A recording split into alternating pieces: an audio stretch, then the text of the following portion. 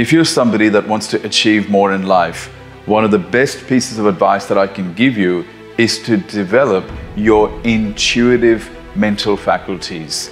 Now, most people have been programmed and conditioned through the education system to over-rely on their intellect to solve problems. But the problem with intellect is that the intellect looks at the old past. It looks at the old conditioning. Whereas when you start to tap into your intuitive senses, what happens is it's like a feedback flow from the future, and it goes beyond the intellect. It goes beyond what you can identify through your sensory factors of sight, hearing, and what it does is it basically provides you with insights and information that sometimes don't even come from your own experiences or your own memory bank. Now, one of the best ways to develop your intuitive faculties is to meditate and sit in silence and solitude and stillness on a regular basis.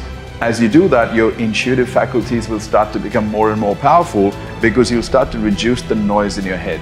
So this is one of the most powerful tips when it comes to success. Develop your intuitive faculties more than you're developing your intellect.